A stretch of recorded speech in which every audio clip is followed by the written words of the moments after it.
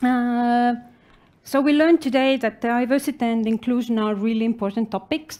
We learned that state policies and practices should be in place. They can at least help if they are implemented in a meaningful way, and that labor shortage in Estonia is very relevant and we are in trouble. Let's put it bluntly. We need a qualified immigration by definition. So whatever we think about this issue, we need it because of rational reasons. I was just running through, it's more complicated anyway. So I guess we need a separate conference on that, but I can see that we have one question here. Can we get a microphone over here, please? Thank you. It was a very interesting presentation, and we talked yesterday around the dinner as well about the inclusion and leadership for the inclusion. So my question to all the panelists, it's very clear in Europe, not only in Estonia, but the whole Europe, that we have a structural problems with the labor market and the workforce. Every country is facing basically the same statistics that Raivo presented about Estonia. None of the other countries is different. Only Finland has 50,000 of our people that we want to get back, but there are other 50,000 Finns in Sweden that the Finland wants to get back, and basically it's the similar structural problems. This is easy to deal with in a way that we say that we need qualified immigration, and now we come to the problem of mindset, because the problem we have in Estonia, at least what integration monitoring studies show, that there is a very clear glass ceiling for women and for minorities.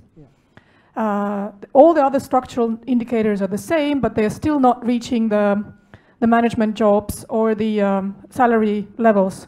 And this is clearly, we don't know, I don't have the explanatory factors what create the glass ceiling, but there clearly could be some kind of a lack of inclusive leadership, discrimination, maybe not direct, but at least indirect, and other things. So these are probably things we need to deal first before we start dealing with immigration. Otherwise, the immigration will hit the same glass ceiling that the local minorities or women are hitting right now.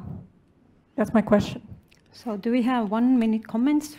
Yeah, I agree entirely with you, Christina. I think if we rush into bringing more people in when we haven't tidied up our cultures, then we are going to create these, I think, for self-fulfilling prophecy, where we begin to see people's skills from particular areas not flourishing as it should. So I think it is urgent that in our organizations, we need to put the right systems in place so that we can receive the immigrants and give them their due. I agree entirely with you. I think the ceiling is even becoming concrete, because I think with glass, at least you can see people walking there. But it's so solid in some places where, being a woman, you cannot attain a particular role in an organization. And the real challenge for us is to look at pay gap. And the issues of pay gap is not just one country, and I think it's every country. So how do we enhance certain very specific things by using interventions of inclusion that allow women, people of color, and immigrants in your organizations to at least reach all levels of the organization, and then we can return to, because if you don't treat the workforce well, then what you're doing is you may not be able to attract the right high-level skills into organizations. Raivo, do you want to react right away? Yeah, actually I have certain problems with this answer, because it's dual. First, my own experience in different kind of organizations have been exactly opposite one. Basically, I can't spot any kind of glass ceilings as such at all. Not in attitude, not in policies, not in any other aspects, especially in international companies I have worked with or for. Secondly, I would argue that actually in some sectors of economy, I don't know why, but it's related somehow to the overall, I would say, perception of those in society, and because of educational problems related. Let's put it bluntly, I have worked for railways for a long time. Railways are very mannish. Why? Because railway education is not popular among ladies. That's it.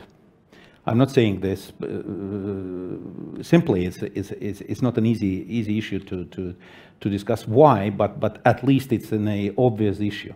It starts from education. We have 2/3 of the higher education, tertiary education people actually ladies.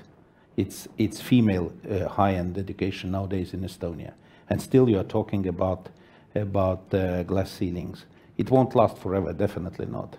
And on top of that, in certain areas, if there is a need for female participation, then it should be looked very closely, not on the present situation, but what has been the entire chain of the career before that, starting with education.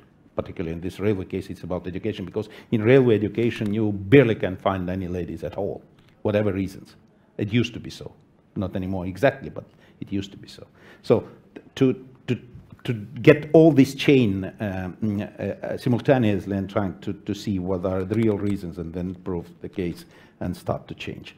Otherwise, we end up with quotas, which is a nice thing to have, the implicit answer to complicated problems, which proves to be wrong sooner or later, like any other implicit answer to complicated problems. So okay, quotas we are have just another conference coming on quotas. We have so many topics that are so important and so broad. It won't work. Yeah, but that's my point. Quotas won't work. The mindset works, but quotas don't, because quotas are too simplistic solution. But I have a suggestion, actually, everybody who wants to discuss the topic with Raivo. Raivo, are you joining the reception later?